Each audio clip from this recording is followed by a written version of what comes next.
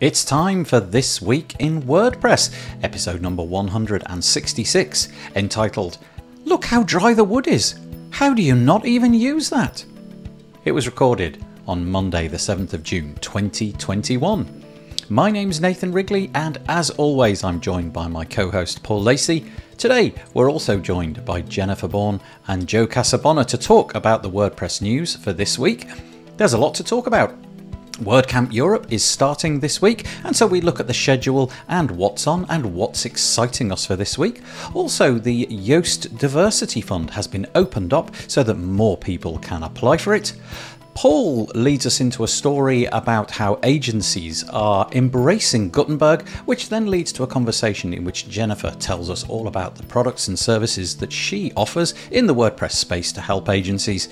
Then we talk about block patterns, and we touch on a video that Joe made on YouTube this week explaining how you can set up your very own block patterns. Then we get into two acquisitions. Firstly, ACF has been bought by Delicious Brains. What does that mean, and how did the community react? And we also talk about how IconicWP has been bought by StellarWP, making it a very fine offering. And then one final story at the end. We talk a little bit about Elementor. It's all coming up next on This Week in WordPress. This Week in WordPress was brought to you by A/B Split Test. Do you want to set up your A/B split tests in record time? The new A/B Split Test plugin for WordPress will have you up and running in a couple of minutes. Use your existing pages and test anything against anything else.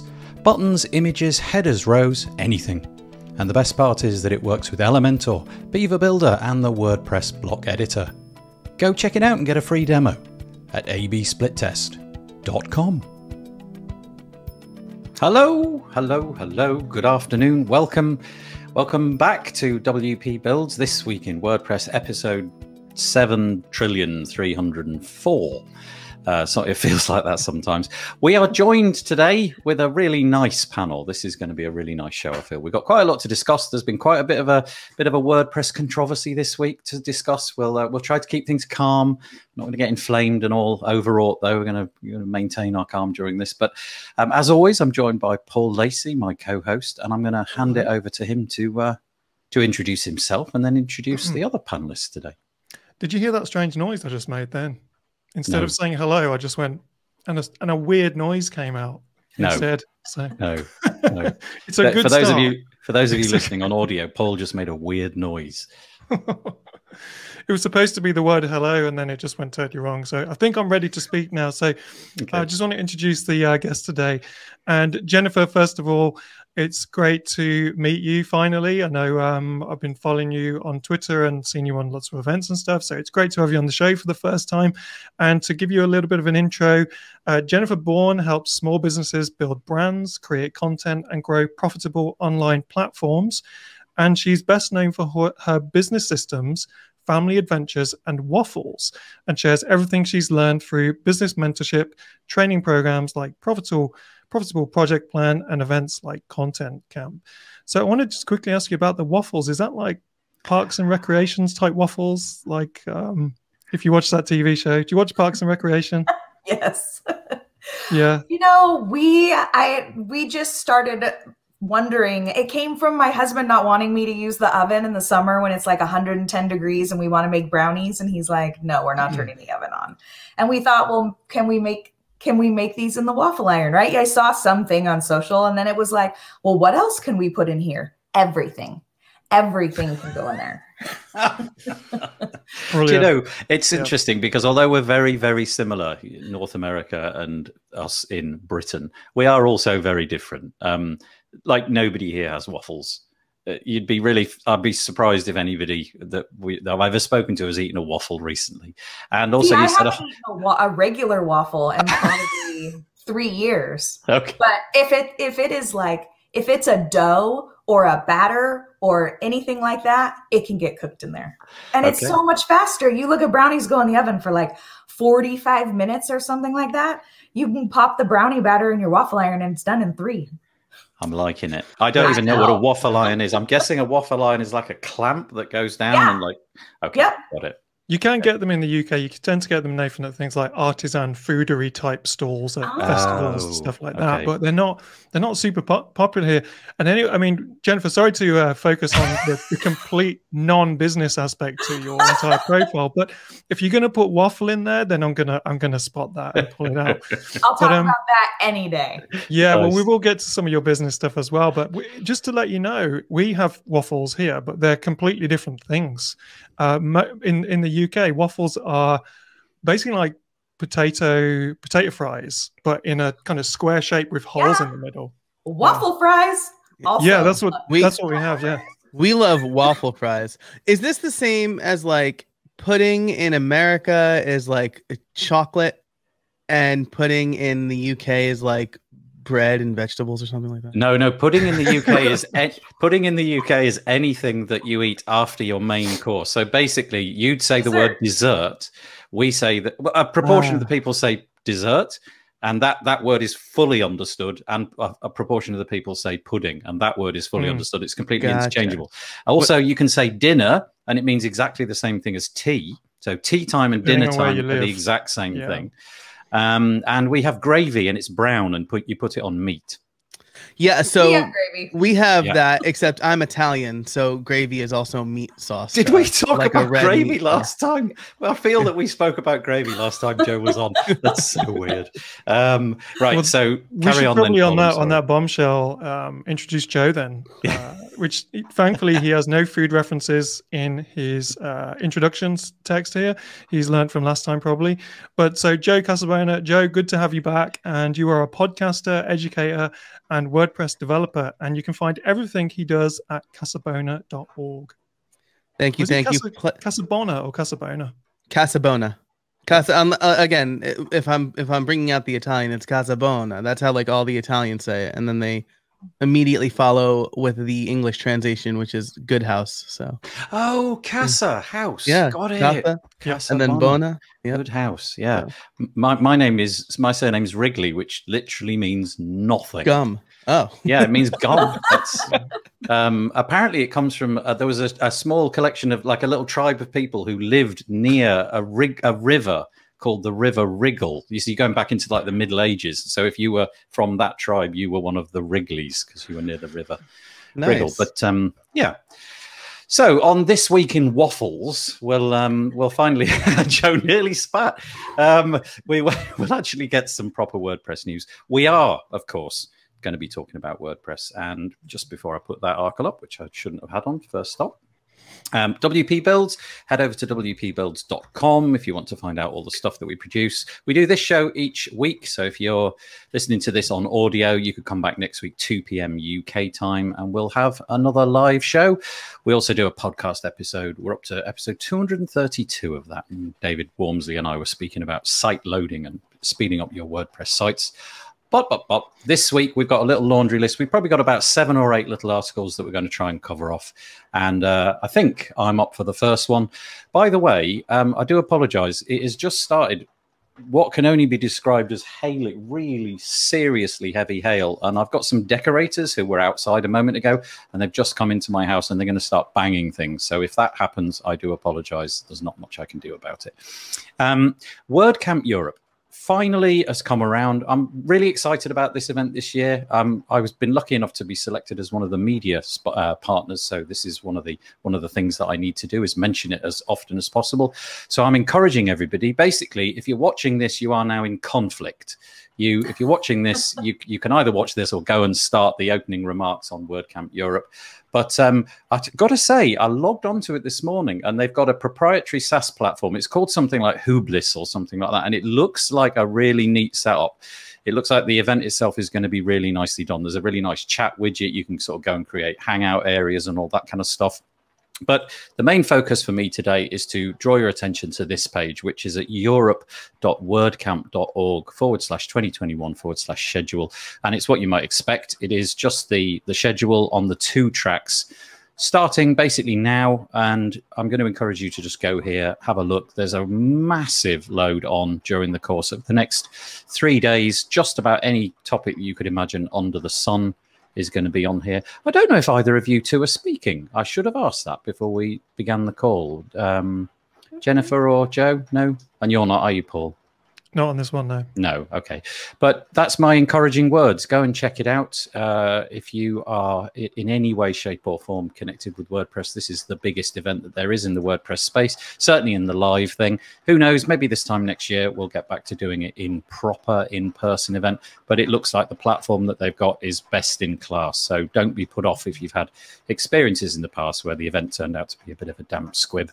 This looks like it's going to be a real hit. Anybody attending anything this week? Anybody bookmarked anything for this week? I think the thing that I'm looking forward to most is there are several different talks that are all focused around using the block editor and really focused around helping people figure out how to do more with the core blocks. Right? There's so many people that talk about all the different plugins to add, all these other things.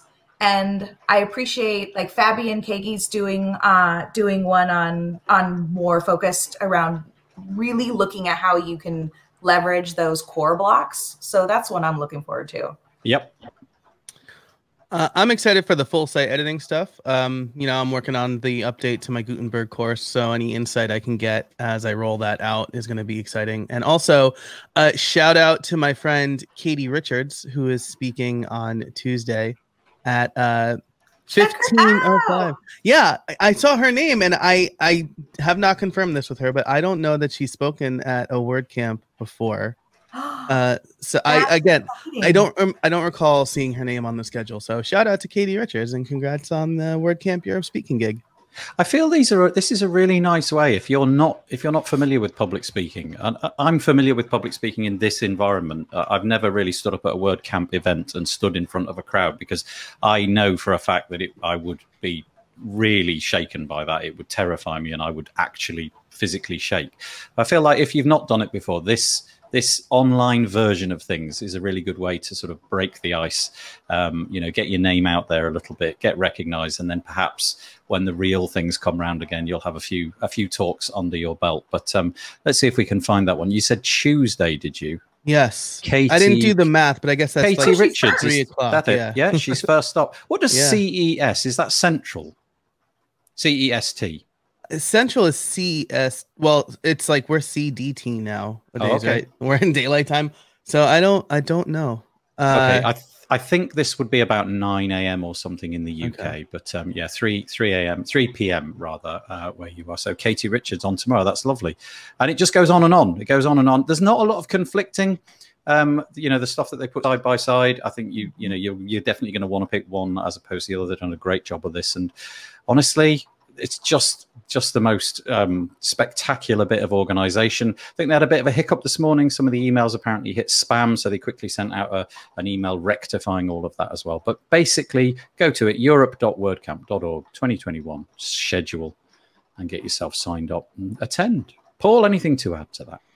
I'm just going to have it on in the background, listening, and see and look out for where the social aspects are. If there's kind of, you know, whether it's chats or group Zooms and those kind of things, and if I can make anything that's kind of a similar thing to a hallway chat, like hallway track, then I'll see if I can go in that. But I probably won't watch a lot of the talks, to be honest. I just want to kind of wait for the in real life WordCamps now. I'm kind of ready for that, and that's no disrespect to any of the events that are happening and everything, and I can disassociate myself from being a media partner. I'm just the co-host of this show, so I'm not like I don't have all the pressure. So, yeah, that's right. Yeah, but yeah. I'm just gonna keep tabs on it and listening and see what's happening, because I like to keep up to date with what people are all talking about from different sides of things. But I don't think I'll be listening intently into anything and sitting there with the screen watching. Sounds like Lee Jackson's in the same space as you. He says he's not attending. He's got seminar exhaustion at the moment. That I think your solution's actually perfect for that, Paul. If you have it on in the background, a bit like we would often do with music or something, is really good. And then Rick tells us they've actually run out of tickets. How do you run out of tickets to an online event? Tickets are not available anymore. My registration. Oh, Rick, I was talking to Rick about 3 minutes ago in the Facebook group, and he said he registered, but his ticket didn't come through. Oh, but you can follow it on YouTube. That's good. And there's how much we know. Apparently, it's Central European time. Sorry. Oh, there we go. Yeah, so, I didn't actually know that. Oh, Central European Standard Time, which is the Amsterdam time zone. Crikey, what a lot of comments about the time zone. Thank you. Is it? Maybe this is too fresh of a wound, but I don't think you need to. You're not in the EU anymore, so you don't need to know about the European time zones, right? No, I'm not taking part in this. That's it. I'm going. There's too much bad blood. All right. Bye bye. Yeah, that's it. No, we're not. We're not. Turn off Joe's video. The whole EU thing is gone. I actually tried to buy something the other day from a store in Germany, and it's like mics and mixing desks and all that kind of stuff. Yeah. So it's fairly high ticket items, and the price is very attractive until you realise that there's no tax added, and they hit you at the border. And they don't even sort of make mention of it. You've just got to figure that bit out for yourself. Luckily, I caught a break and didn't do that. But no, we are no longer in the EU. Still part of Europe, just not the EU. We didn't get our paddles and float the British Isles out into the middle of the ocean. Yeah. I know at least that much. Yeah. But fabulous event. Go and check it out. You know, if you've got any misgivings, do what Paul's doing. Stick it on a spare monitor. Have it on in the background and listen. Okay, should we move on to the second piece, Paul? Your Yoast Diversity Fund piece. Mm-hmm. Yeah, so HeroPress.com reported this, and it links to the actual post on the Yoast website as well. But on HeroPress.com, Topher has posted an article saying that Yoast used to offer something called a diversity fund, which they used to help people unrepresented in tech to attend events like WordCamps and stuff like that, mostly WordCamps, I think. And apparently they helped over 70 people join over 56 events in places like Asia, Africa, North America, South America, Europe, and Australia. And they said that the problem is in 2020 that all came to a halt because there's no WordCamp. So what they've done is they figured out that they still want to help people unrepresented in tech. So they've readdressed the budget and made it more of a project budget now. So anyone can apply to this. And for instance, it might be, let's say you're working on a plugin or a website, or you've got a bug to fix, or you want to contribute something to the WordPress core or whatever. You can apply to Yoast for a bit of money to help pay for that time that you want to do that project. I'm assuming that when events come back in, they'll reassess it again, and maybe they'll do a bit of helping people get to events and a little bit of helping people with projects. But it's just nice to see a company giving back in that way, directly taking cash and giving it to people to do and trust them to do what they want to do with that money, all in the name of moving us all forward in the community. Sorry, I've just got my mic muted because of this horrific rain. I'm blaming you, Paul. I think Yoast are one of these incredible companies. Obviously, you know, you could be cynical and sort of think there's it's a bit of advertising and what have you with all of the stuff that they do, but they put a boatload of effort into the WordPress community. You know, they commit core developers, they second people out and really make the effort, and things like this. It's just sort of like a nice bit of icing on the cake. There was a few people last year who I'd been in contact with who received this fund, not last year, the year before, who it made all the difference to getting to actual places, and seeing that now you can apply on the basis of more or less anything. I think that's really nice. They didn't need to do that, but they did. And I think props to them. Well done. Mm-hmm. Maybe you could apply for some money to create a new Yoast banner inside the WordPress admin section. Stop it. No, we're not going there. I was really fighting with myself then to not say that. I was just like, I just can't. I just need to say this. You know, it's just to amuse myself, nobody else. Well, you know, we all have our things, don't we? And you know, we've definitely done that story before. But yeah, okay. Unless Jennifer has got anything to say or Joe has got anything to say, we can move on to the next piece. Well, I was going to say, I think the biggest thing that's interesting about this is with the switch. I mean, one, people, when you can't go to stuff, right? This makes sense to switch over to start funding projects, but contributing back and funding some of the projects people are working on, I think more people benefit from the generosity and the scholarships from that diversity fund now, because they're funding projects that are going to go into making WordPress better for everybody.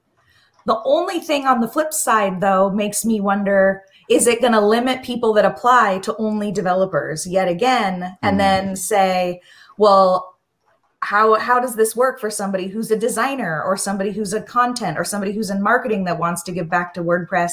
It might be harder for them to see how that applies.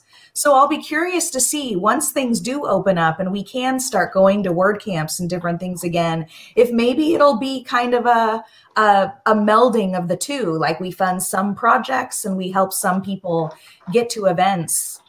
Because I really like the project thing, because we'll all benefit from the work that those people contribute back to the project.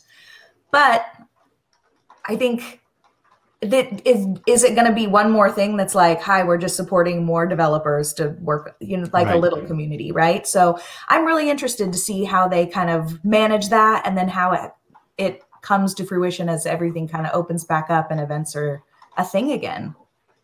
Anything from you, Joe? I think it's great. I think people are cynical if they say, like, oh, well, they only do it because they're in it for them. Like, I mean, sure, maybe there's a benefit to them, right? Yeah, like, I mean, they're not in business to be poor, guys. Yeah, right. It's like how Calm has offered to like pay the fee for Naomi. I'm afraid to pronounce her last name, but the tennis player from the French Open. Like, no one's.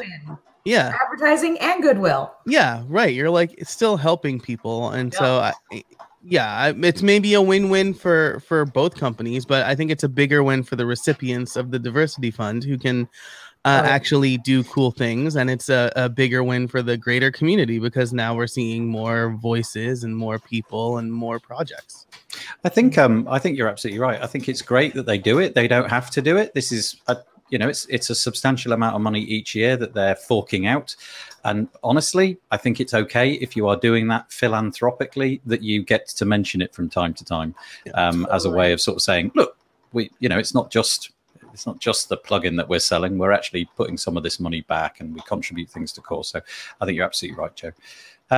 Paul, did you want to add anything further? Or yeah, do you the only thing was just, I mean, it's like Jennifer said, the impact that when someone has an idea, rather than, I just want to go to this place and someone helps you get there. Imagine you have an idea, you're not sure if your idea is any good because you're underrepresented in tech and you're not getting much recognition anywhere.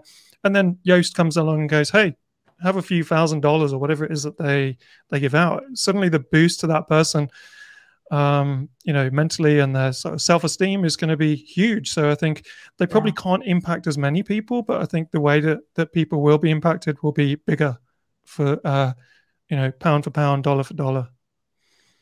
I just shared something in our chat. I think I saw this morning, but the repository newsletter noted that they announced Yoast announced the recipients of the fund. Oh, cool. And they are across, I just clicked out of it, of course. They volunteer across community, polyglot, support, core, docs, and design teams. So see, I love that. Yeah.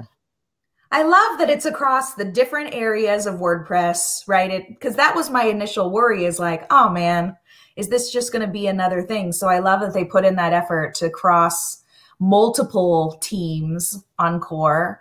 And really, I do. I think this is a really good pivot, because it is sending somebody to a WordCamp. That's awesome. And they get to have a cool experience, but funding a whole project that's going to maybe go back into core, or another plugin that more people can use, this is something that's going to benefit. Like the ripple effect of this fund, I think, will be more wide felt. I've just scrolled through the repository email that Joe linked to, and oh, nice. There's nothing more for us to say. Basically, just pause the video, go and just slowly scroll through it with me, and they've said everything. It's this is such a good newsletter. I'm very jealous when this comes out and thinking of all the time they put into it. But it looks like, just quoting it, it says, Yoast Care Fund recipient announced. Yoast has announced 2021 Yoast Care Fund recipients. Congratulations to Ali Nimmons. Forgive me if I butcher these people's names. Bego Mario Guard. Oh dear. How do we do that one? Maybe people should just go and read it. Yeah, go and look on the screen. because some of those, I'm so sorry, that was awful. I shouldn't have embarked on that without actually at least scanning it first. But there's lots of people's names up there, and it's very nice. I think we can all applaud Yoast for their endeavors here. Thank you, guys. Yeah, that's awesome.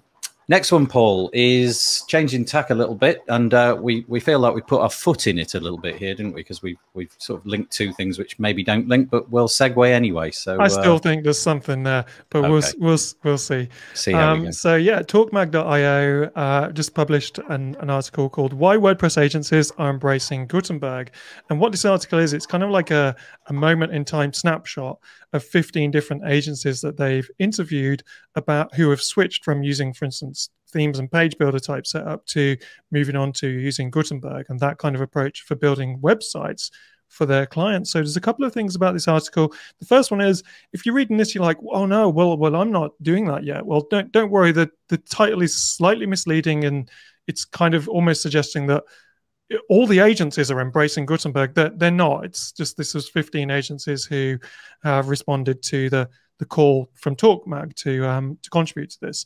But some of them are, and they share the reasons, the challenges, and how they're doing it. And in summary, so it's the 15 agencies that they spoke to, some of the reasons that they are switching were, big one was performance. So a lot of people have said that they found their websites have much better scores on Google. They just generally feel faster on the same hosting and stuff like that.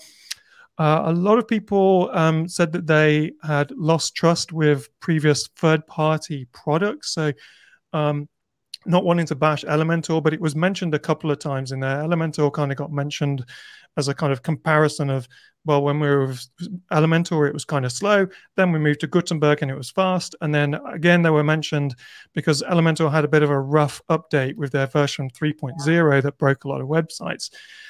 So some agents said that they lost trust with that particular product, and they felt that they could trust more with the core system of WordPress and going down that way and have less reliance on these third parties. Some people said that they found they had lack of the ability for things like full site editing, not the official full site editing, there's the concept of being able to edit your whole site, and things like dynamic data in websites, which again isn't exactly true. If you use some of the main page builders, Beaver Builder, Elementor, Divi, those have all got kind of full site editing and dynamic. But I think the thing is that a lot of agencies were probably using a huge array of different third-party page builders that didn't have that kind of functionality, and they found that kind of functionality with Gutenberg. But one of the most interesting things for me is that the article actually states that it was almost unanimous that a huge percentage of the agencies that had switched to Gutenberg were using Toolset in order, which is a plugin for WordPress, which helps you build kind of more full dynamic websites. Ton of them were using Toolset in order to achieve the things that they could achieve before with page builders. Toolset is a third-party plugin, so they are reliant on that third-party plugin, of course. But the cool thing about Toolset at the moment is, we've covered this a number of times, is it really is at the moment leading the way for anyone who wants to create full dynamic archive views, single post templates, search and search results, 404 pages, that kind of stuff, with the block editor, with Gutenberg, with their favorite theme of choice, whether that's GeneratePress or Cadence or something like that. A few people were using GeneratePress. I know GeneratePress has now got some archive view, some single post view type controls using the block editor as well. So this kind of stuff is happening, but it does seem that you do, at the moment, until full site editing is good enough for these kind of agencies to jump on, you still do need a third-party solution to do the things that you want. But it seems that people are more comfortable with using third-party systems that are going with the flow of WordPress, as opposed to doing their own thing and taking people off in a different direction. So I found it super interesting. There's a few people we know in the comments. There is some interesting comments in there as well. I'm trying to remember which one it was that caught my attention. So there was a lot of people saying that there's still overwhelmed. So if you do switch over, there's still a lot of overwhelm because there's such an array of choice of blocks. But one of the ones that was interesting for agencies is that a lot of agencies like to have their clients on things like care plans, which is a really advisable thing to do if you do run an agency or you are a freelancer. And there was a couple of cynical people in the comments saying that agencies will love Gutenberg because their clients will find it so difficult to use that they'll have to sign up to care plans. But then there was some people who were kind of in response like, no, we've actually found that our clients preferred the simplicity of what we're asking them to do than using Elementor or a page builder, for instance. And I think that is because people are using Toolset and they're giving people pages with forms to fill in for their content, and they're using the block editor to dynamically put that content in different places. So they're taking their clients out of the page visual editing experience and making it easier for them. So very interesting seeing that people are making some very nice websites, very performant websites with the block editor. Wow, thank you. I feel like Toolset kind of went away a bit. I don't know, 3 or 4 years ago, it kind of lost its mojo. When I got into WordPress, it was one of the hot tools. You know, it was a toss up between that, ACF, meta blocks, and things like that. But then it kind of lost its way a little bit, and it didn't seem to catch up with the page builder crowd and the groundswell of support that gained. And then a couple of years ago, it looks like they put both feet into the Gutenberg pond and just kept going, and really went all in. And now they're reaping the rewards of that investment in time. You know, they've put the proprietary page builder thing behind them, and I'm quite surprised actually that they featured so heavily, because they, like I said, they sort of became a bit quieter than some of their rivals. But I'm pleased to have them back. That's great.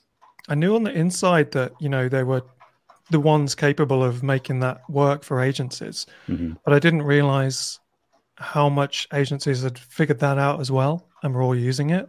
Yep. So that's interesting. Yep. I have either never heard of Toolset, or I just assumed that people were talking about like the generic term, like, oh, I use a Toolset or something. I don't think I've ever heard of this plugin before. So Toolset is a suite of so it's, imagine ACF, but then roll in the ability to create actual views and customize the loop and things like that. And in the past, you had to do that in WYSIWYG text boxes. So you had to wrap everything in shortcodes and provide the HTML inside of a shortcode wrapper. And it worked. It was just a bit of a faff to get things. And then page builders came along, made that entire process click, point, drag. And so they kind of got left behind. But it looks like they've put all of their tools into blocks. So now, for example, you can create a views block where you could create a custom archive by doing basically the same thing, but now by pressing things instead of having to copy and paste a multitude of shortcodes. So it's really nice. It's quite an elegant solution, actually. And they've got a ton of custom blocks to achieve, I would say, almost anything that you wanted to achieve, actually. And they're one of the few people that I think have pulled it off inside of Gutenberg as is. Nice. I'm gonna check this out. It looks amazing. Okay. Yeah, there's a lot there. I used to use Toolset a lot, and when Beaver Thema came out, that was almost like a like-for-like swap. So think Beaver Thema with the block editor. Gotcha. Cool. So I think you'd like it quite a lot, to be honest. Yeah. And then you were going to segue beautifully here, Paul, into something that Jennifer's been creating, but we're not sure if it's the perfect segue anymore. So we'll clumsily segue. Let's try it. So the segue was that this post on this about this technical thing for agencies and freelancers is all kind of related to me of the changing environment at the moment. So you've always got to keep on your toes. The text changing. Should you jump to the block editor or should you stick with your tools? What should you focus your time on? And then at the same time, with all this tech change and big changes in WordPress and what tools we should or shouldn't be using, we've got things like Google Core Web Vitals sort of with a kind of as a threat, making you kind of feel like, well, we do need a more performance sort of solution. And there's a lot of things that you could, if you were having a tough time and you weren't sure what was wrong with your business at the moment, you might be able to convince yourself that the problem is that you're using the wrong tools, and spend a lot of time focusing on tools to try and fix your business. Yeah. So Jennifer Bourne is putting the thumbs down to that. And my segue, in a way, because we've got Jennifer on at the moment, is when I was kind of researching what you're up to at the moment, Jennifer, and the different products that you've got, I saw that you've got one called Pause, Pivot, and Prosper. And I know that that's not really anything to do with technical things, but I have recently paused, pivoted, and prospered. Basically, that's kind of been my last sort of 8 months with the COVID thing going on, and shutting down my agency and switching to freelancing. Now, what I wanted to do is just give you an opportunity to just talk about that, because I know it's not a tech thing, but it does feel like there's so much pressure to figure out what you need to change to fix your business or to fix what you're doing at the moment. And to me, we shouldn't get too focused on the tech. We should always be mindful of that the environment in the business world is changing around us at the same time. So that was my segue. Did that almost work, Jennifer? I think that worked. Yeah. I think that worked. Yes. You know, Pause, Pivot, and Prosper was a full day live event I did. I invited in my friend Kelly Azevedo and Chris Lema, Nathan Ingram, Corey Ashton, and we all delivered sessions focused around how you do business when you can't do business as normal, right? How do you continue to retain clients when clients are struggling themselves to make money, right? How to stay in business? How do you keep them paying you and position yourself as an indispensable partner, right? How do you continue to make sales when people are wondering if they can even stay in business? Some of those kinds of things. And we included templates and resources and all the things that we were kind of using to navigate those same things. So now it's available on demand. But it's one of those things that I run a program called Profitable Project Plan, and Pause, Pivot, and Prosper came out of a lot of questions I was getting from agency owners and freelancers in Profitable Project Plan about how we navigate this change, right? And how we go through that. And so Pause, Pivot, and Prosper came out of that. And along with those conversations and things, I think what's really interesting about that Torque article is that, like, I feel like with the block editor, WordPress core has said, like, if you're a Mandalorian fan, this is the way, right? This is the way. This is how it is, right? And continuing to say, oh, I don't like Gutenberg. This, it's a pain. I'm not going to use it, whatever. You're consciously diverging from the WordPress way, right? And these page builders were really amazing for people to give them more control over complex page layouts and to do things that weren't possible with WordPress. But moving forward with even full site editing on the horizon and blocks and all of these things, we're able to do more with WordPress core and do it the WordPress way. What I have found with the agencies and the freelancers in Profitable Project Plan, with my own direct clients, with the agencies that I work with direct, is the more things you are spread across working on, the more time it takes to revisit that code base. How's this built again? Right? If you're working on, you have one site in Elementor and one site that's Genesis and one site uses Beaver Builder and one site uses this, it costs you more to work on because it takes more time to figure out, okay, how's this code base? Where are the things in this one at? How is this? So your profitability isn't as good when you're using all these different things. And the other thing is you're giving clients another thing to learn and another thing that's not WordPress core, which if they ever stop working with you, they have to find somebody that knows that same piece of software or that same page builder, right? So I feel like agencies that are slowly leaning into the block editor, because let's face it, it's not something you're going to change overnight. That article was like, I built this one site, right, with the block editor. It isn't, we've gone all in and we're using no other tools. Let's be honest about this, right? They're probably still using other page builders too. They're just slowly leaning in and starting to make that transition. And as you do, I feel like you're giving clients what will be the WordPress way moving forward and giving them something that will have a longer lifespan and be easier to get help with from other people, right? And give a more consistent experience to people across the board. right? And that's what I'm seeing in the conversations with people in my programs and all of that is they're not abandoning page builders. They're just leaning more heavily into how can we provide an experience for our clients that is aligned with the WordPress way. And how can we create something that they're not going to feel like they need to revisit or redo in 2 years or 3 years? I want to make sure that we announce what this is. This is what we're looking at on the screen at the moment is Jennifer's course, which, as she said, is now available on demand. It's jenniferbourne.com. No E in Bourne. No E. And it's pause, pivot, and prosper with each of those words hyphenated. So jenniferbourne.com, pause, pivot, and prosper. And just before we move on, I wanted to move to your main site where you outline all of the different things that you've got. Boy, you are busy. So now we're on the jenniferbourne.com/programs and courses, again hyphenated, and we can see that she's fairly busy. We've got the Profitable Project Plan, Content Creators Club, Confident Comebacks. Boy, I really need to make use of some of your stuff. I picked that up at one of the events you were a speaker at, Jennifer. I think you gave it away as a freebie. Very cool, very cool. Which is what to say to clients or customers when they send you tricky emails or something like that. You know, how to get yourself out of the uncomfortable, stressy feelings. Very good stuff.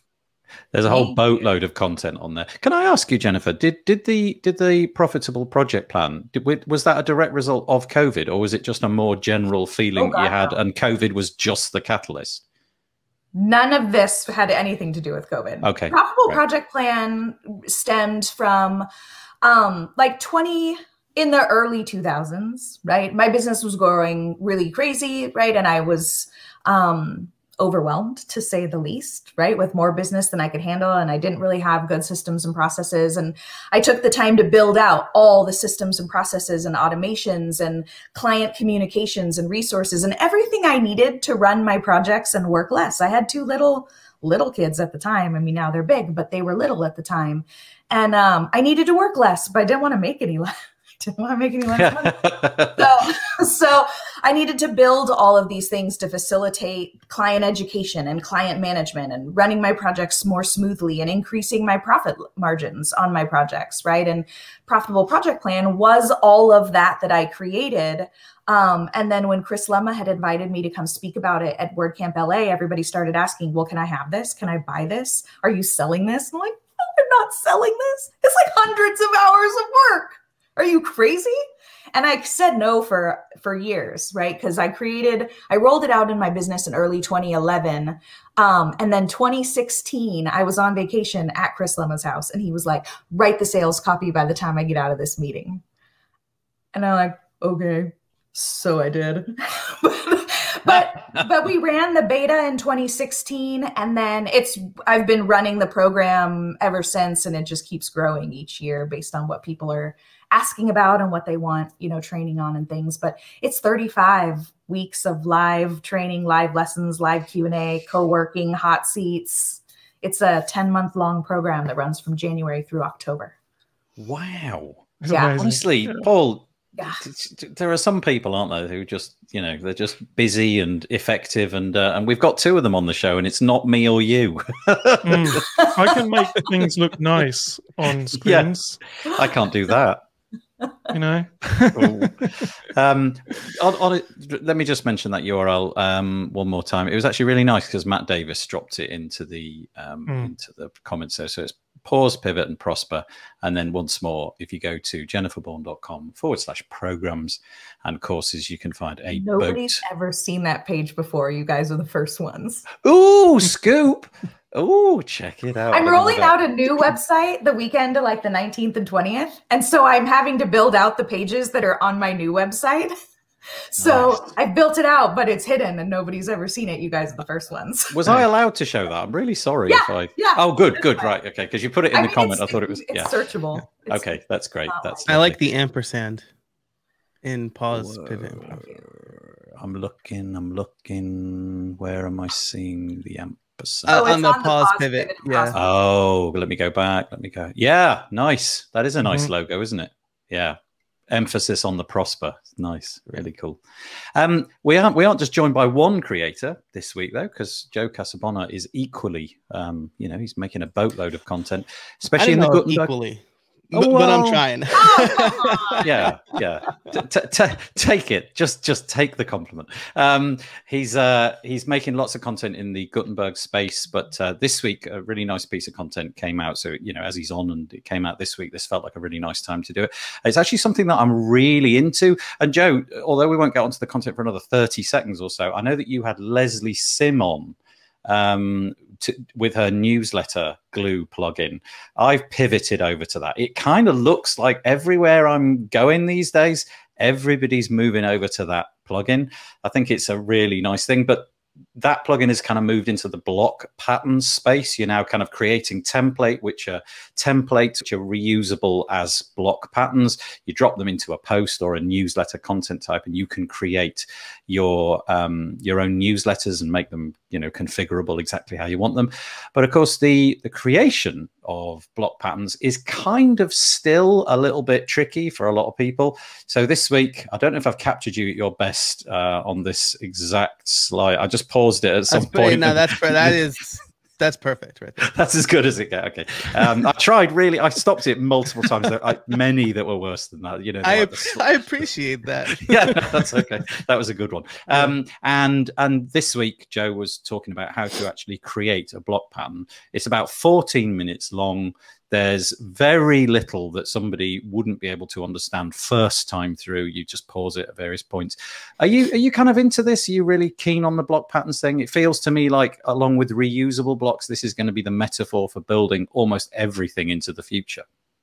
Yeah, absolutely. And I've talked about this a little bit. I applied to speak at WordCamp Santa Clarita with a talk about what theme developers need to think about moving forward in the full site editing era. And I think block patterns are at the core of that. We've heard, we've heard various people on the core team talk about it. And I just redesigned one of my websites and I wanted to use a few block patterns.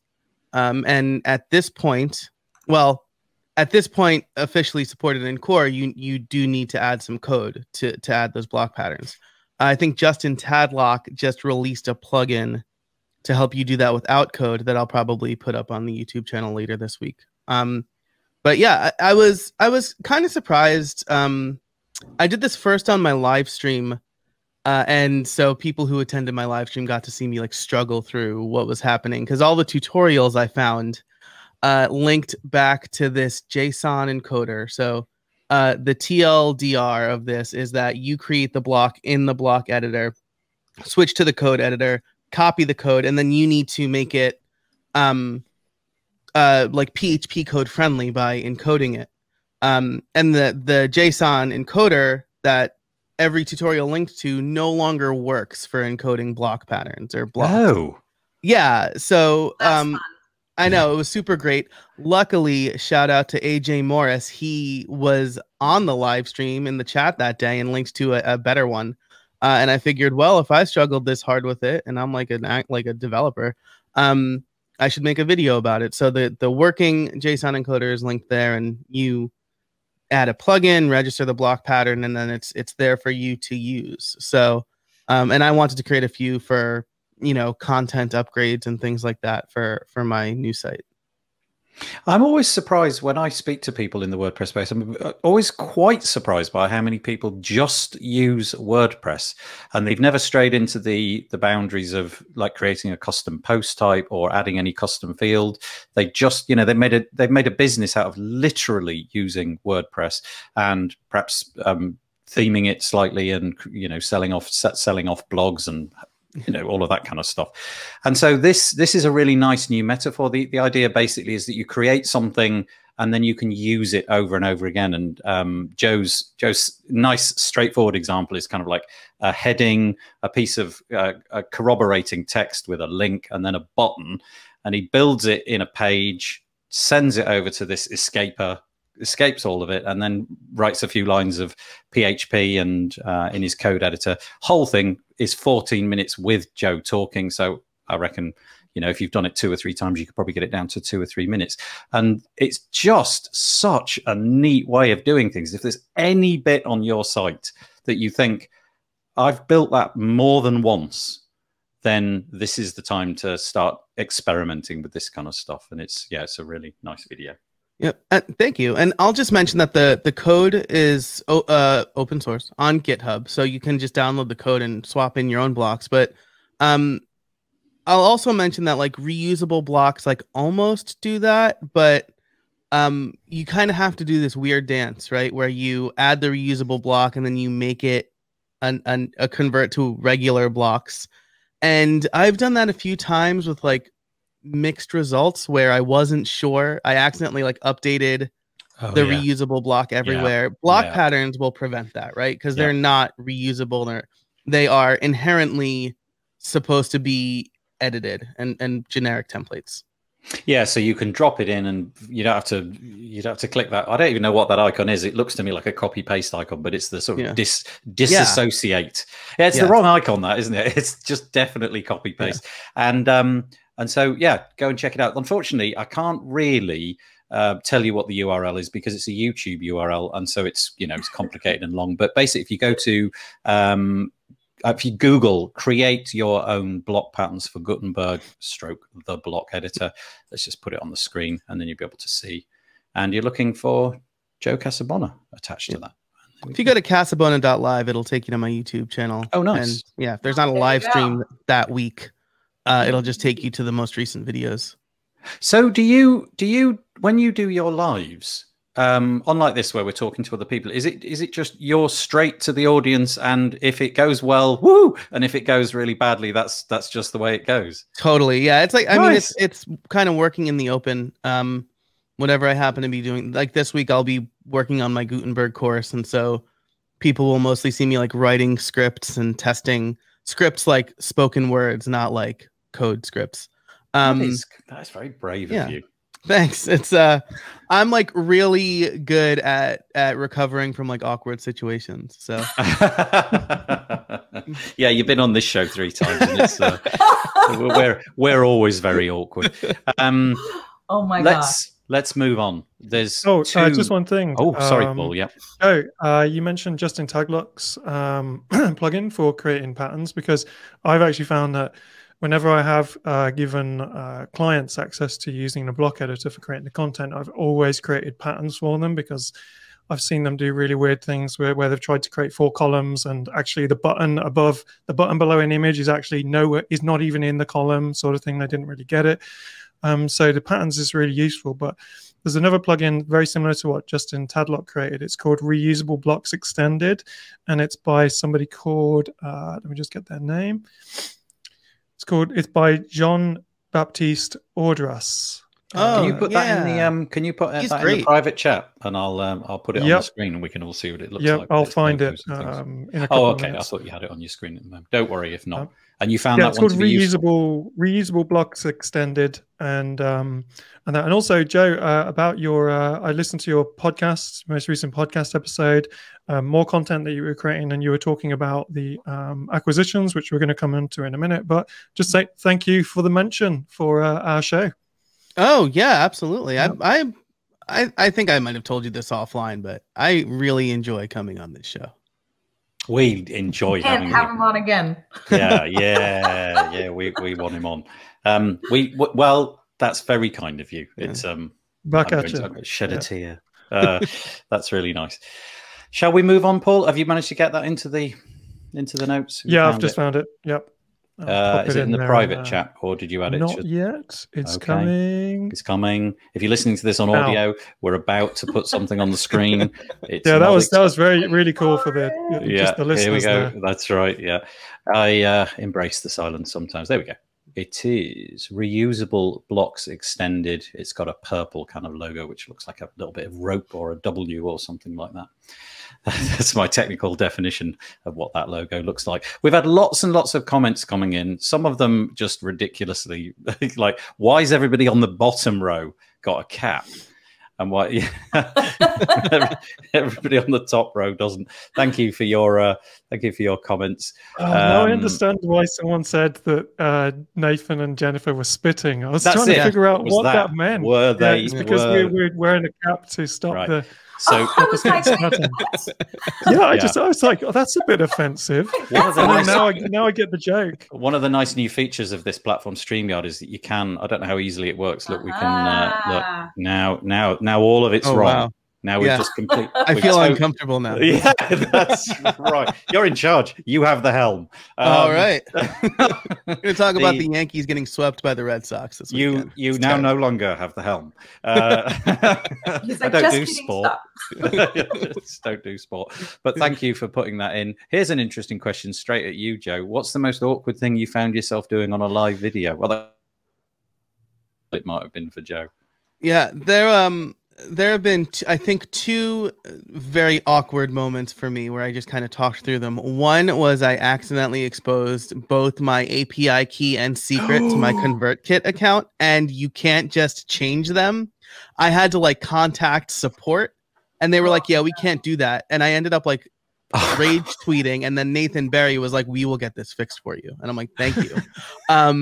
And so that was like, I was super nervous about that for the 4 people who were watching that stream that day. And then the other was I did a webinar where I was like, I'm going to upgrade not a live site, a staging version of my live site to WordPress 5.0 live so people can see exactly how the process goes. It was a WooCommerce site, and it was on a hosting company that had blocked WordPress 5.0 from automatically upgrading. So the whole server crashed. Or the whole WordPress install crashed, and I just spent the hour like troubleshooting it and just and I'm like, I'm really sorry, everybody. This is not how this was supposed to go. And then I did like a post-mortem or whatever after the fact to figure out what happened. But I got so many nice comments like, this is great. Like we're seeing like what happens when like the absolute worst thing happens and how you troubleshoot it. So it was an awkward situation that I was able to like talk my way out of. This is great. I can see a whole new horizon for me, just making calamity WordPress videos where I just totally screw everything up. Yeah, just literally, because that is my default. In fact, Paul, you can test it. I've made very few YouTube you made videos, a toolset video. I made a toolset video back in the day, and man, it was just a catastrophe from start to finish. It was great though. It just showed your personality there at the same time, that you can really, you know, have a laugh at your own expense and still publish the video online. Yeah, it was awful, but it was quite funny. I called myself a donkey about 8 times. There is over here a... where's it gone? Oh, this is nice. Todd Jones. What a nice comment. Your way, Joe. He's really good at those live. He communicates well with the audience. He does. The best videos. He does a really good job. They're enjoyable to listen to, too. I think you're like just calm and like... Well, thank you very much. Well done. Thank you. And then there's some sort of like football related comment. We'll move swiftly on. We don't. Just a point of order. I am a Yankee fan. Go on. I am upset by the sweep. We'll get you next time. What is it like? Forgive me, right? Because I realize that like sport is a big deal. So did something bad happen in the world of sport on your team? I mean, in the big picture, no. The Yankees got swept by the Red Sox, and the Yankees and the Red Sox are like a century-old baseball rivalry. Oh. So as a Yankee fan, I do not like the Red Sox, and I don't like when my team loses to the Red Sox. And when you say swept, was it an annihilation kind of? It was a 3-game series, and the Red Sox won all 3 last night in extra innings. So, in like overtime or whatever. Yeah. Do you ever think about moving to the, swapping your elite? I'm not going to say it. I'm just going to move on. Somebody asked me That's like blasphemy for Joe. I know. Somebody asked me if I would ever root for the Red Sox in the World Series, and I said the only time I would ever root for the Red Sox is if they were playing the Dallas Cowboys, which is an American football team, so they would never play each other. I see. I was going to say the plot thickens, but no, It doesn't. Yeah. Oh, well, I'm sorry to hear that. Thank you. There is sport is a really big thing over here as well, but it tends to be, well, obviously baseball is I don't know of any leagues or anything in this country. It tends to be football related, and probably somebody maybe in the comments will highlight a terrible football result that happened this week, but I don't know anything about them. So on to what we're going to do. We'll do acquisition news. We've got 2 pieces this week. Shock of possibly the year. This week came around, and we discovered that ACF, the incredibly popular ACF, has been acquired by Delicious Brains. Jennifer is making a heart gesture. I second that. In fact, I'm going to do loads of them all over the screen like that. It's a fabulous product created and supported over the last 10 years by a fabulous gentleman called Elliot Condon. And I use the word in its proper sense. You know, he is a really, really nice, gentle man. He's lovely. And he's been a custodian of this for 10 years. I can't think of a time where he put a foot wrong. In that, it seems like there was just a massive groundswell of support for this plugin. It almost became like the default. Everybody loved it. All the page builders jumped on board. It made things so easy to do. It enabled me to do things in WordPress that I literally couldn't have done without it. And so at the point that he reached 10 years, he made the decision that he was going to move on. He was looking for custodians of the plugin, and I don't know if he was reached out to by various other people, but he settled on the team over at Delicious Brains, and he sold it to them. Now, I think that's a cracking move. I wrote him an email to say, congratulations, well done. I'm really pleased for you. And I think he's really pleased too. He isn't the kind of guy, I don't think, who would just toss it to the highest bidder. Maybe they were the highest bidder. Maybe there were a number of bids. I don't know. But I think he chose them because of who they are and the things that they've done before. They've got an incredible suite of different WordPress products. Yeah. But sadly, this week, we kind of got this slight take on it where some people, here's my take on it. The lifetime people, so the people who over 18 months ago had bought ACF, had bought it for a song, and they had it forever and ever, amen. Now, obviously, that's not a particularly sustainable business model, but it is the business model that Elliot had for a very long time, like 8.5 years of that. He decided 18 months ago to make it a subscription model, but obviously he's got tens of thousands, possibly hundreds, maybe even millions for all I know, of subscribers who've just paid the smaller one-time fee and get sold. And of course, questions come around about what are you going to do about the lifetime deal people? You know, you're not going to flip us over to subscription, are you? Now, I've got a feeling that if you aren't somebody that like dwells on the pricing of WordPress products and you don't sort of frequent these lifetime deal communities, I think it's quite possible that the Delicious Brain guys literally didn't know that this tidal wave was coming their way, that they just thought, we'll buy this plugin, it's a cracking investment, and we'll see what happens. Anyway, to cut a long story short, Twitter got both barrels out and started firing and wanted to, you know, basically clarify things. It can go 2 ways at this point. You either sort of prostrate yourself and say everything's fine, we'll honor it, or you go the other way and alienate people. None of it's great. You know, it's not a good place to be in, but they honored it within hours. When they'd figure out the firestorm, they honored it. They put out a tweet, they put out an email basically saying it's gonna be fine, we're gonna honor everybody. So it was a story which lasted about 6 hours. It got very heated for a small period of time, and I really need a drink of water. We have to acknowledge the fact here, though, that, okay, so a couple things. They never said that they weren't going to honor the lifetime folks, which I am one, right? Like, we bought it forever and a day ago. But it was never said, we're not going to honor lifetime things. Like, there was somebody that asked, and I think, like, if you look at the response back from Brad, right, it was, we hadn't really thought about this all that much. And somebody asked, and I said, well, we're thinking about this. What do you think? But did it publicly. Somebody took that as a statement that they said, this is what we're doing, and then tweeted it out.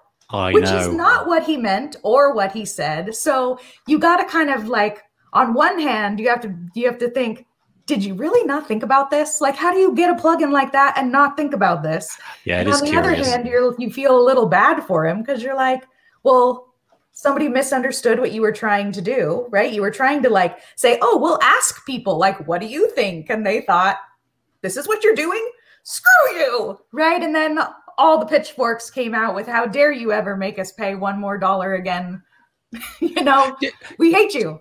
Do we know, was that email that got clipped and posted everywhere? In fact, I think I saw that email from Brad, or it was a reply to an email querying the new pricing. And it was a private email. It was right. It didn't go to customers, because I am both a Delicious Brains customer and a ACF customer who's on the lifetime deal. Okay, so it was a screenshot of a private email where the way I read it, Brad was just checking out the water. Like, what do you think? I mean, it ended with a question mark, right? It was a query. And then everybody was like, "Bah!" Yeah. Okay. Can I just, yes, as the representative American East Coaster here, that is such a trash move to take a private email and screenshot it and put it on Twitter. Like, that is, I'm just trying to publicly shame those people. And you know what? I'm on the lifetime ACF, and if Delicious Brains said tomorrow, look, we got to move you to a subscription, I'd be like, okay. Same. You know how much money I have made from that's like saying, hey, I'm gonna rent a building from you for my store, and I'm only gonna pay you once, and you have to pay utilities too. How ridiculous would that sound? If you have a tool that makes you, this is like the matinee version of my podcast last week. If you have a tool that makes you money, you should be happy to pay for that tool. Because how can you then turn around to your clients and be like, hey, I'm providing you some value and I'm going to charge you for it? If you don't see the value in the things you use, how can you expect people to see the value in what you do? But the crazy thing was, the conversation was, people were saying like, hey, I would happily pay for this again if you had communicated this a little bit better. And I'm like, they didn't communicate it at all. What are you talking about? I think this is the point that I was trying to make a minute ago, whereas I think they've just stepped into something that they didn't even think was a thing. It was just that we're going to buy this plugin because we really like this plugin, and this plugin's great, and everybody uses this plugin, and we want it really badly. And then just like, oh, hang on, there's more to this than meets the eye. And I wouldn't have anticipated that email, which was, quite benign, would have got put quite so publicly. And anyway, sorry, Paul, you've been sort of trying to get in, I think, maybe. No, I already listened to Joe's podcast, and that was really useful to see that perspective.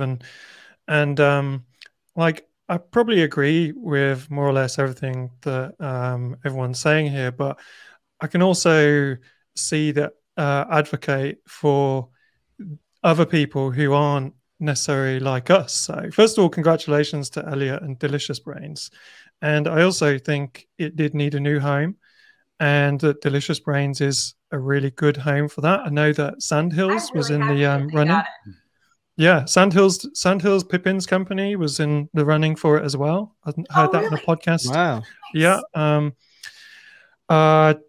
They're good. And yeah, that would have been a good home. So I think I offered him £6.50, but he wasn't. He didn't want it. I was gutted. Yeah. Wrote him an email. Well, I think really stroppy. Have you finished? Sorry. I think one of the things about plugins when they get bought out, or any company like that, especially at the moment, is you tend to sort of see these companies get bought out when the company's been run for like 5 to 10 years, like this one has, and a product has been created, and then at some point the owner or the creator of that product is a bit fatigued with what they're doing, and they want out, basically, and they want a good home for what they've done, because it's blood, sweat, and tears that's gone into that, and they want to give it to someone else, and then the people that buy products, whether it's hosting companies just looking to consolidate and stuff like that, they tend to not be fatigued and exhausted when they're buying these products. They're buying these products, and they've got a 5 or a 10 year plan for that product, that they'll bring it in, they'll do something with it, they'll look after it, they'll improve it, and then they'll sell it again, or they'll sell themselves again in 5 to 10 years for a significant. So it's just like a standard investment cycle. And then what you tend to get with the lifetime deal people, I mean, this isn't a typical lifetime deal. I know that this is different. This is going back 10 years. I got ACF in 2012 when it wasn't even one plugin. You had to buy multiple different parts to it. You had to buy the repeater and the flexible content part, and then I bought it again when it turned into the one-off plugin. But people who buy those sort of products in that particular community, they see themselves as seed investors, basically. So I think, and what's happening a lot in this lifetime deal thing at the moment is a lot of people are getting ripped off by companies, and people are sensitive to it. And we're all getting a letter every other day from some bill creator that, you know, some kind of utility bill that we have to pay for, that this has gone up and that's gone up and this is going to cost more money. So people are super sensitive to it at the moment. And like you said, I just don't think Brad realized what he'd stepped on. And so I don't have any negative feelings toward Brad. I think he did a fantastic job of turning it around. Yeah. But I don't feel sorry for them. I don't feel the same as Joe exactly like that, because we're community people. So we might meet Elliot or Brad at a WordCamp and hang out and have beers and stuff like that. And we're community people, and we look out for each other, and we care about, you know, that concept that you said, Joe, about, you know, you want that product to succeed, so you need to put some money into it. But the majority of the thousands of people who bought that plugin just saw an offer. The business offer was, this is the plugin, this is how much it costs. And they don't want their utility bill creator and their WordPress plugins to change the rules for them, especially if they've got 30 or 40 lifetime deals. And they're like, well, how many of these are going to turn into, am I looking at 1,000 a month eventually, when all of these lifetime deals that I've got, I can't feel sorry for all of them. Especially when the guy who sold it got loads of money, and then the company's going to turn it into a future investment. And so let's be honest, most of us that are talking about the fact that we would happily pay for this again are people that bought the lifetime access like 6, 7, 8, 9, 10 years ago. And you've got to feel for the people that were on Twitter saying, hey, you did this big push for the lifetime. We're never going to do lifetime again 1 year ago. Right. And now they thought, wait a second. You're doing what? Like, you've got to feel for those people, especially in this climate. Like, maybe a couple years ago, it wouldn't have been in that big of a deal, but we've just come out of like 18 months of what for some people have been an incredibly hard business climate, right? That they're watching every expense and every penny. And it's like, this was the wrong time to have that kind of. Yeah. And I will say, like, unexpected business expenses are unexpected any expenses, right, are no fun. And I can definitely feel from that point of view, like, my bills are about to go up, right? But, you know, I collect these lifetime deals on AppSumo or whatever, and I try them out, and most of them are duds, to be honest. And if there's a lifetime deal that's like, we're switching to a subscription model, I'm gonna be like, that's their business. And if I don't feel I get the value out of it, then I'm not going to pay for it. I'm going to find something else. But like, there was outrage when Elementor raised their prices to, I mean, it's still not that expensive, right? Like, for the agency, if like 1,000 sites for like $9.99 or something like that, like if you've got if you've got like 200 sites using Elementor, you're making that money back easy. And ACF is the same, right? This is when he raised his prices 18 months ago or whatever, there was an outpouring of people going, I bought the lifetime and I'm buying the subscription because that's how much value it brings me. So definitely not a blanket statement, but with ACF specifically, like, it brings so much value to a lot of people that either like you should be like, okay, they need this, I need it. So whatever they need to do to keep it going, because otherwise I'm going to have all this technical debt. I'm going to have to move to like pods or something. Not that there's anything against pods, but yeah. I just picked a random one. Yeah. So there's going to be pitchforks now, Joe. I know. Come get you. The pod people are going to come for me. Yeah. I'm really happy it's gone that way. I think he's made a really great decision. Honestly, I've spoken to Elliot many times, and he's just the nicest person. And I say that very sincerely. I feel so privileged to have met him, and I'm really pleased it's worked out for him. I remember back in whenever it was, let's say it was 18 months ago, that he went to from lifetime to subscription.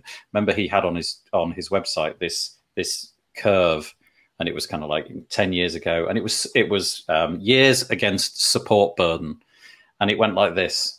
And then it just suddenly started to creep up, and then it literally went up, and it was going through the roof. And the prediction was that it would just keep going. So support and all of that was just going to become a huge thing. So you need a team for that. And I don't know what Elliot's plans are in the future. I hope he stays within WordPress. Let's all cross our fingers. But good luck, Elliot. Enjoy your one thing I'll say about time away. new owners, Delicious Brains, I think there's still a way for them to look at this idea of making more revenue from existing customers. I think they can create different add-ons that are not part of the same thing. And I think the majority of people would be absolutely happy with that. I think this just shows how sensitive the community can be. And that's not a criticism of the community. It's just kind of like, look how dry the wood is. And it doesn't take much to ignite things, because we've had a bad couple of years. We all want to support ACF, and honestly, if they come up with some way of kind of giving them, extra dev money and stuff like that, then I'll definitely consider that. At the same time, we do have to consider, they've bought this plugin as Delicious Brains. They in 5 to 10 years time, when they've matured it, they don't want to, go, okay, we've worked on this plugin for 5 years, we're about to sell it, and then Elliot goes, hang on, I've decided that you guys need to pay me money every month when you sell this product to the next person, and they'll be like, no, that's not the deal. And so I think I guess what I'm saying is that business is business when you buy something, but it doesn't mean that you can't reach out to that community of customers and go, hey, should we do something even better together? This is the history of ACF. Let's put some money inside. Guys, we're going to make some money out about this in 5 years, but you're going to get an amazing product that's going to eclipse anything ACF has ever even done before. We've got 8 developers working on this now rather than 2. And so I think that's the direction that it should go. I don't think Brad should give up and go, oh my gosh, we can't ever ask those people for any money more again. Because the people where it blew up was a kind of small, it was the 1% of the 1% sort of thing, that care about this kind of thing. Good point.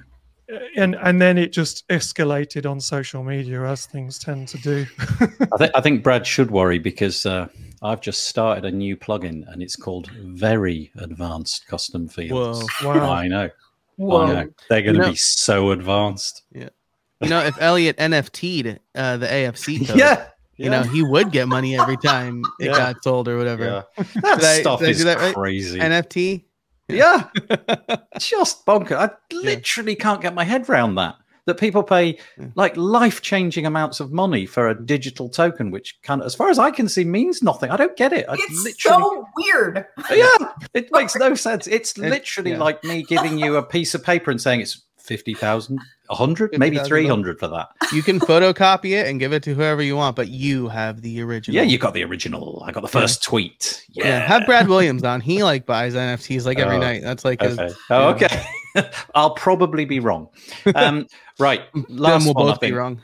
let's make this the last one. I admit I know nothing. Yeah. You stay that way about this. It's a silly thing.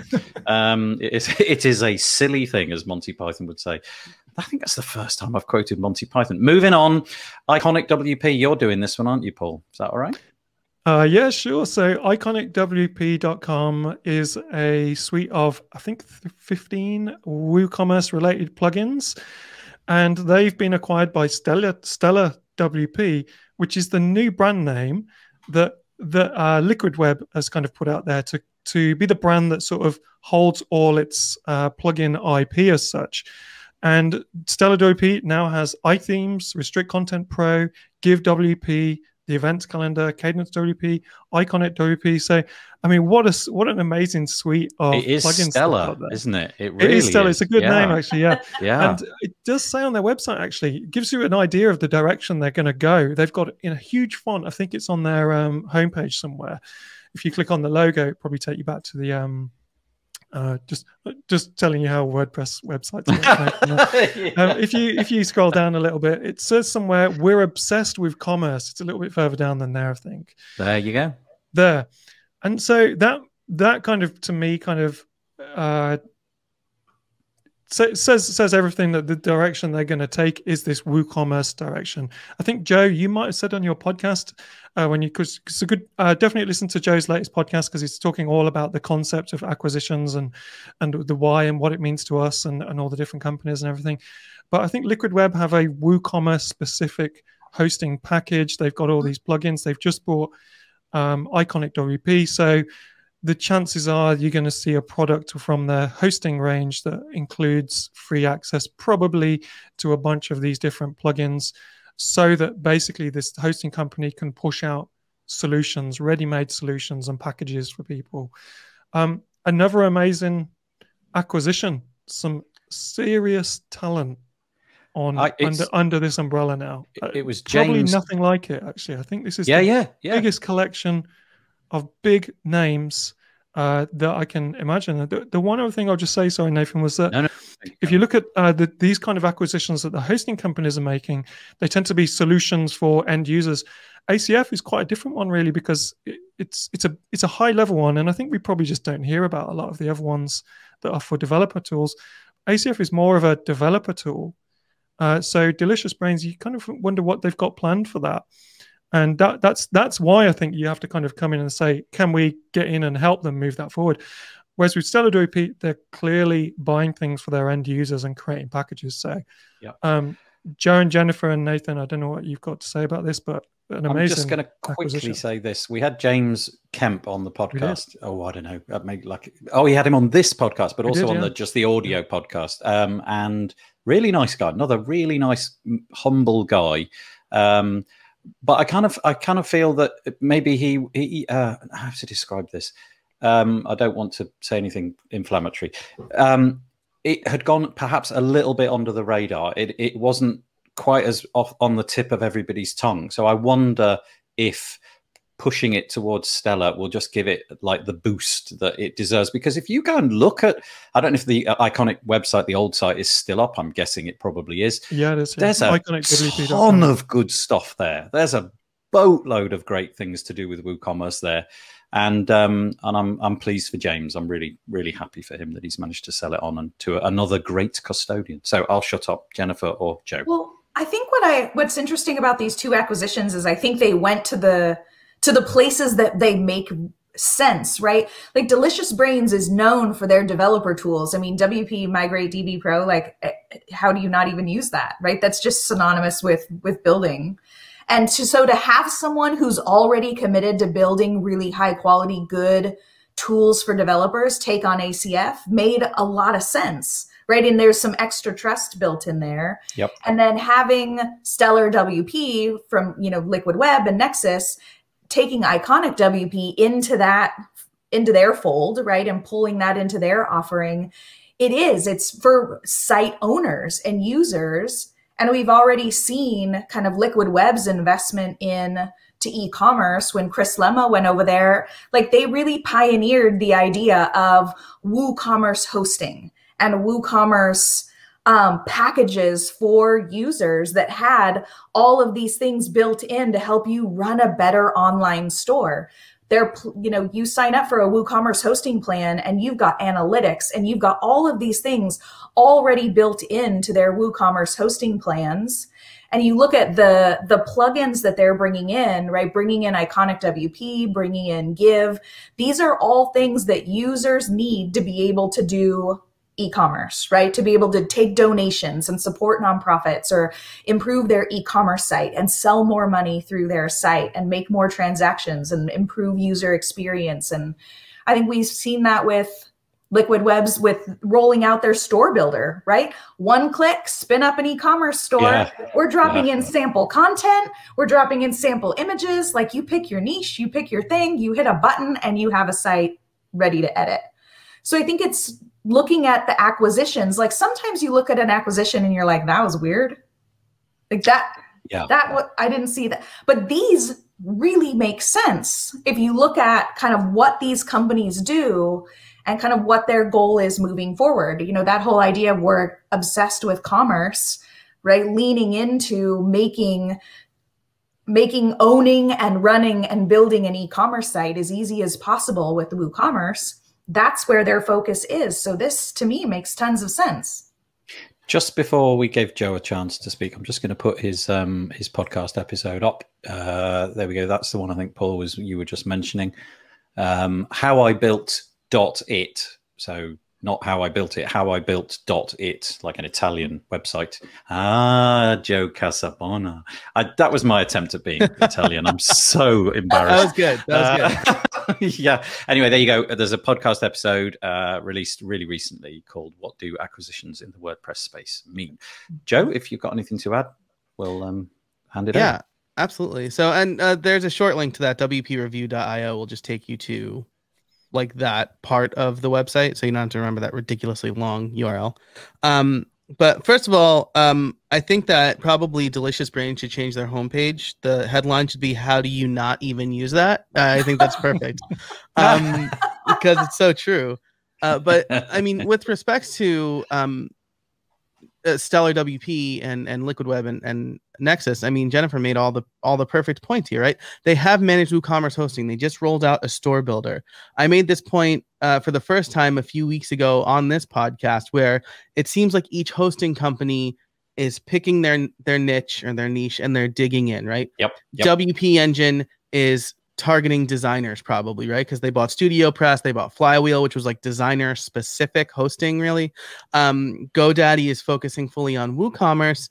Nexus, Liquid Web, they're focusing on a bigger commerce picture. They were the first ones to roll out something like managed WooCommerce hosting, but then they also bought Restrict Content Pro, Give WP, WP Complete, I think was that the rings one, a bell. Yeah, the other one that it's like it helps you build courseware without an LMS, pretty much. And so they're focusing on what are the ways that people make money online and how can we make that easier? And rolling, I mean, Iconic has just some really fantastic, really fantastic plugins here that make specific things in WooCommerce a lot easier. Wish lists for WooCommerce, WooCommerce account pages. Do you know how much code you have to fight to like make the account pages or like the checkout page look better than you want it than it is out of the box? Like, so yeah, right. And so these plugins I think will be great value adds for their managed WooCommerce customers, managed WooCommerce hosting. We got to call it that. Managed WooCommerce hosting customers. But I wouldn't be surprised if we start to see some of those tools kind of collaborate a little bit more, right? With Restrict Content Pro or with Give WP, and you have this big kind of choose your own adventure e-commerce store builder thing. Oh, I like that. Choose your own adventure. That's cool. Mm-hmm. Yeah, we that's all like nice. choose your own adventure books for sure. Yeah. Do any of you? I don't know if you know. David McCann is listening on the comments, and I noticed in his Facebook group, he got an email from Elementor, which isn't a personal email. It's just like to all the customers who signed up to the early announcements about Elementor's kind of platform building ambitions. And Elementor have released their pricing actually for their hosting. Oh yeah, So to get a hosted solution with Elementor Pro pre-installed on there is the typical price is just under $20 per month, but they're giving early bird access for $10 a month. Or I'm not sure if that's like just a year or something. But any thoughts on Elementor in this kind of empire building thing at the moment? I feel like buying Elementor as a site, like on a SaaS, right? Buy it, get it, host it. You're moving almost more towards solutions like Squarespace, right?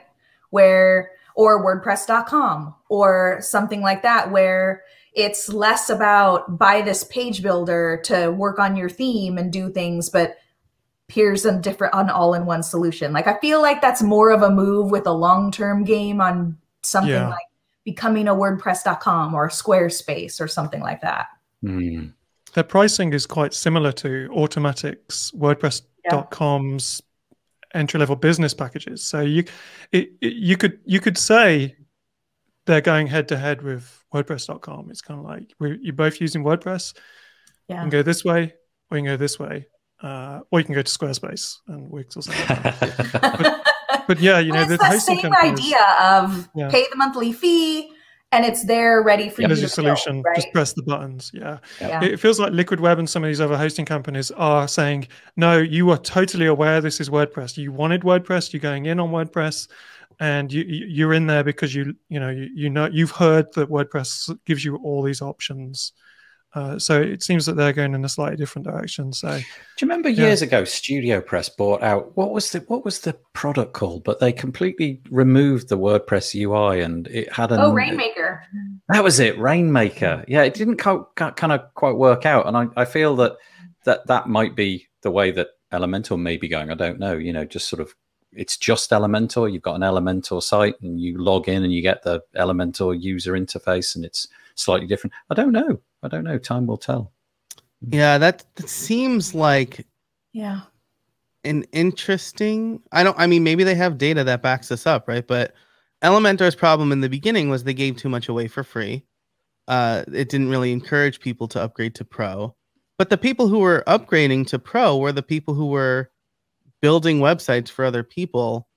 I don't know. I mean, I think it would take a big marketing effort to reach outside of those people, to the Wix people or to the Squarespace people, or to find that alternative, because I feel like Elementor's core audience is really designers who don't want to spend their days like coding nice landing pages or something like that. That's like an oversimplification, of course, but it's the freelancers or the agency owners, as their pricing reflects. Well, I think that was Rainmaker's problem. Right, Copyblogger had a huge audience, and I think they thought, "Ooh, let us build our own website platform, and we'll be able to roll in the dough with all these monthly subscriptions." So they forked out WordPress, right? Rebranded the entire thing so it looked nothing like WordPress. It really didn't look like WordPress, did it? Wow. Yeah. No, and their like crazy evangelist Copyblogger fans were all in. But once you got outside those people, other people that bought it, like we had several people that hired us to build custom themes for Rainmaker. And I would log in and I'm like, what is this mess? Yeah, it's blue. It's blue everywhere, blue and white. Yeah. I can't find anything. Nothing looks like what I'm expecting. Like things are in weird places and they're hidden. And it was so much work to work in that because they tried to make it something so different from WordPress, which fine if you're the people in that community, but once you get outside that community and your people are expecting something like WordPress because it's StudioPress and it's Copyblogger and they're in that space and they log in and they're like, this is, I don't even know what to do with this. Right. So at least Elementor has a similar user experience, right? To what, And I mean, maybe they have customers who are like, hey, this is great. If I didn't even have to think about hosting, right? Or if I could just sign my client up for an Elementor site, right? Like make me an affiliate and then I'll make money from, like I would imagine that they've run the numbers and worked out that there's enough of those. Yeah. Elementor, if you haven't thought of that, I want like 5%. Yeah. You heard it here first. And can I have just, I don't know, 1%? It is a good idea. For his idea. It's the flywheel salon your hosting model, but with the entire solution as well, isn't it? So, well, I'll tell you what, if about Rainmaker, we can ask Brian Gardner.